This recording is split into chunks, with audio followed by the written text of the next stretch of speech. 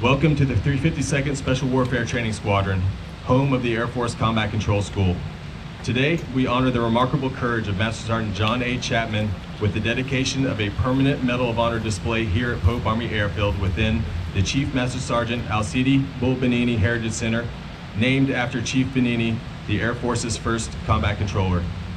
April 2003, Tabitha Brown, Major John Brown, Pararescueman, KIA 6 August 2011. Thank you for being here. Thank you for your love, your support, and your friendship. And we always do Woodsters. Love you, girls.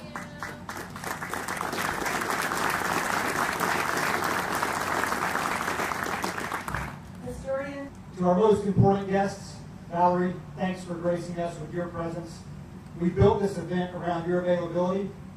You are truly the guest of honor, and I can't thank you enough for your continued selfless service to this community, to the Air Force, and to the nation. The next exercise, memorial push-ups. Memorial push-ups, hoo-yah! Position of exercise, move!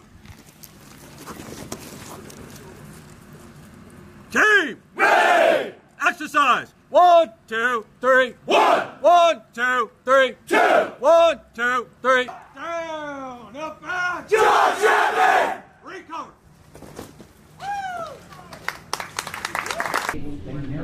Before they can even start. Him and I have names because they put out before they can start the training. He said they charge actually on the training. He said if we had ammo, we to have a photo with Medal of Honor, and I felt that was right. It should, and so it kind of stuck in the back of my mind. And it wasn't until November when there was the Air Force Art Contest, and it popped up, and I knew immediately what subject I wanted to work on. I spoke with JA, Public Affairs. And there's a few there on that wall that donated to this museum. And the purpose of the museum is to motivate students.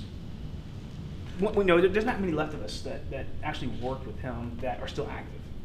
I was on his team, and as I told a reporter yesterday, he was my first friend killed, my first friend.